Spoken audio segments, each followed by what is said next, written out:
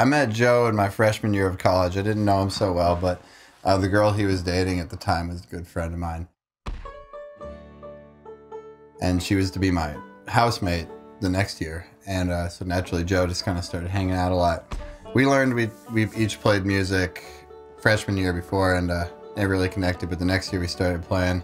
And then I met Torrin on his first day of college ever, in his first class. We just happened to sit next to each other. Got to chat, and he owned a banjo, didn't know how to play it, but he came over and we figured it out. Yeah, no, nobody in our band has a felony. A few misdemeanors. But basically playing jam music is it's just a really fun, easy way to have a get together and make it musical. So.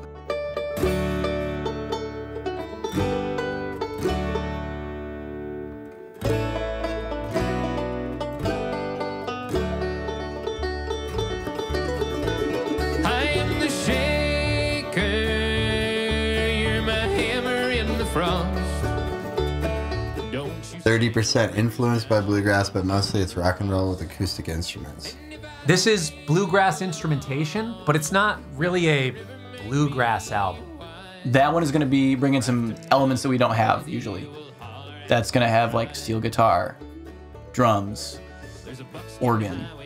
And what I love about that sort of thing is trying to take what some fans might be familiar with as far as an instrumentation and doing something different with it. In the pre-production process, I think we came up with over 20 songs that we were considering putting on the album. Where everybody's actually singing about not necessarily stuff in their own life, but things they've experienced or things they witnessed in people's lives that they care about or know. Being in a long-distance relationship. Addiction. Mental health. COVID.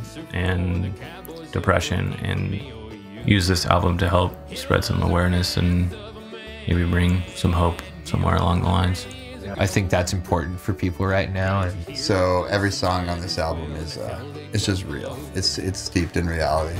A lot of this stuff happened really fast. Some of these songs we had written years ago in some form, and some of them are brand new. I'm really excited where the song Time Undone has come. It's really heavy hitting, and I think it's going to be really, really punchy and fun to play live.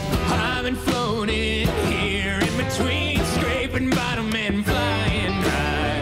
As I watched it, time receded when the train come rolling by. I still hear your voice in my head saying, keep on going, you gotta keep on. And I still miss your original soul saying, keep on going, you gotta keep on.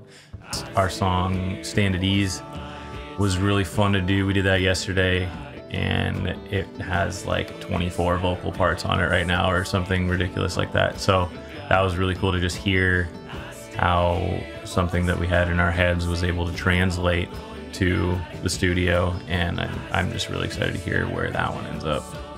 You know, there's elements of indie rock, there's elements of alternative rock, there's elements of bluegrass, there's elements of jam, there's elements of folk music. There's so many different things that came together for this album.